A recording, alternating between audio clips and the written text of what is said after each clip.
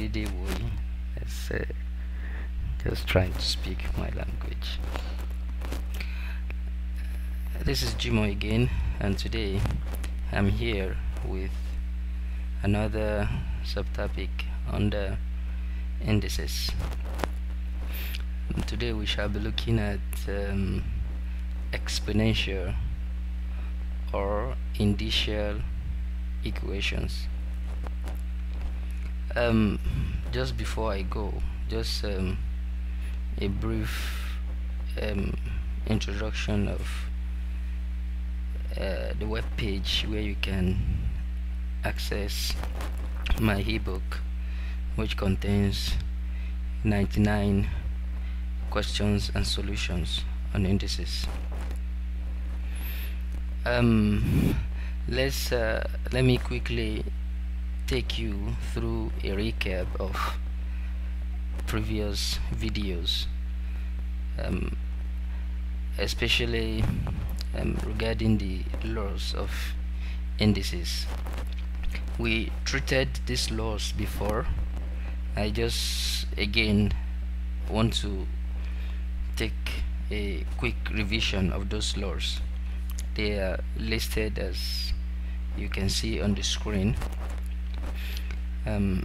More of these laws, this one we have about 9 of them. Please just write them somewhere.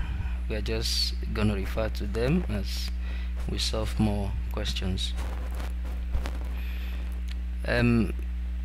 Today these 9 laws from 2.1 to 2.9 are going to be applied to indicial equations, and I'm going to start with example 1, and this is the example taken from SSC Question. If 3 raised to power y equals 243, find the value of y. So we're going to solve it like this. Very simple question. It's one of the simplest in this subtopic. We're gonna just rewrite.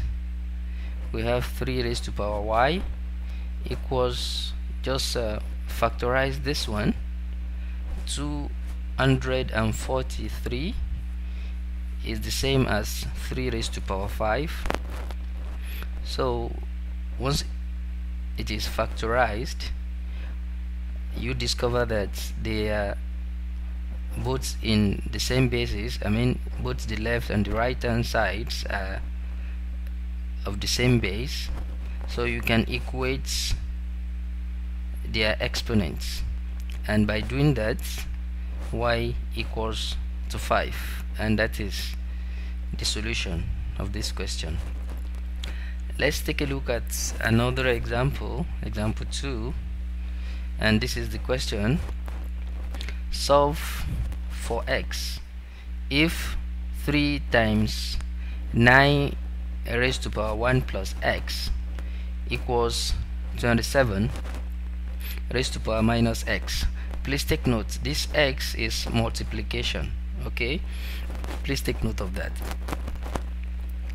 It's also a question from the SSC 1994, and we are going to look at it this way. So all I've done here is just to write the question as follows, and the first thing that you need to take a look at here is look at the list of the factors. For example, look at this 3. You discover that 3 is a factor of 9 and 27. So it means you can express both 9 and 27 in terms of 3.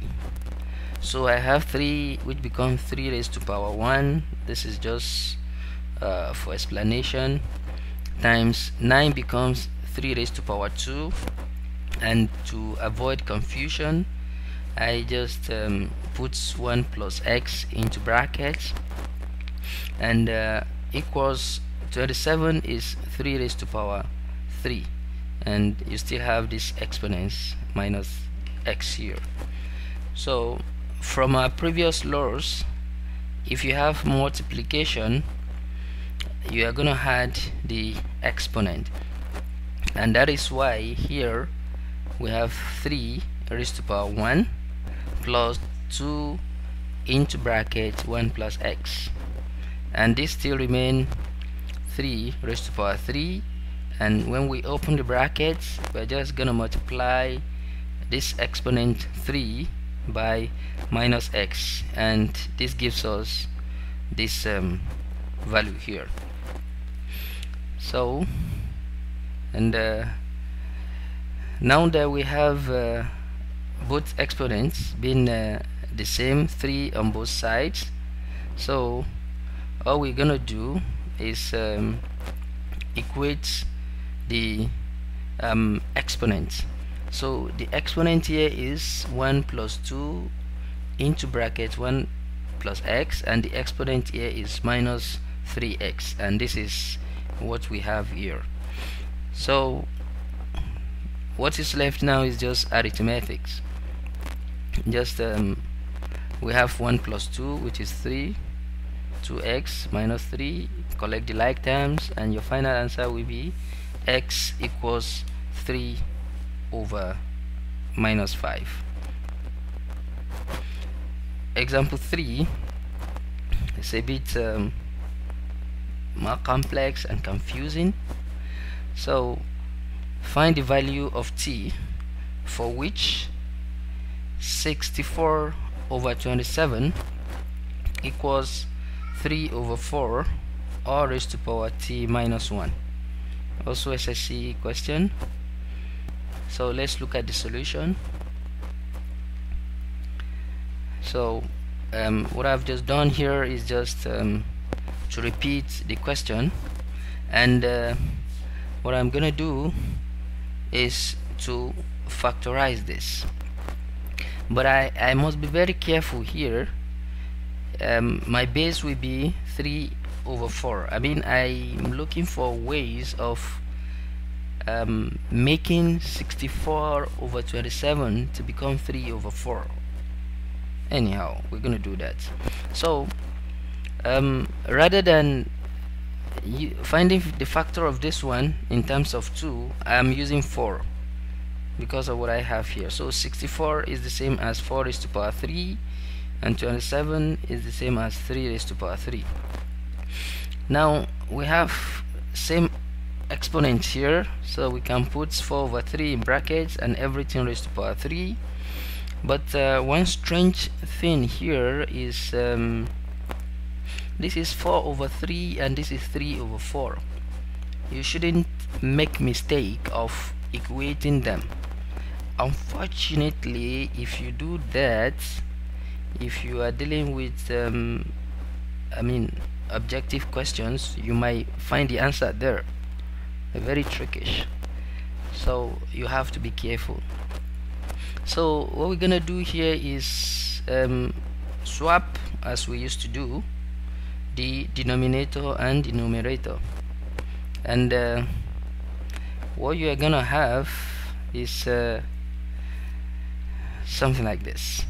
If 3 goes up and 4 comes down, this exponent will change from positive to negative. Now you can equate the exponent because you have 3 over 4 here and you have 3 over 4 here. So equating the exponents, I mean, you're gonna have minus 3 equals t minus 1, and your answer will be t equals minus 2. So these are just all about exponential equation, not too complex. All you need to do is just understand them. So these are some of exercises for you to do. So there are questions and there are answers there. So all the questions and solution that you have here have been taken from my ebook, Student ScoreBooster in Indices, and you can visit this website and find out more about this book, you are going to get a lot of other questions and solutions there. So our next class will be on indices questions that involves simultaneous exponential equations. I want to advise you before then to quickly revise whatever you have learned in simultaneous equation.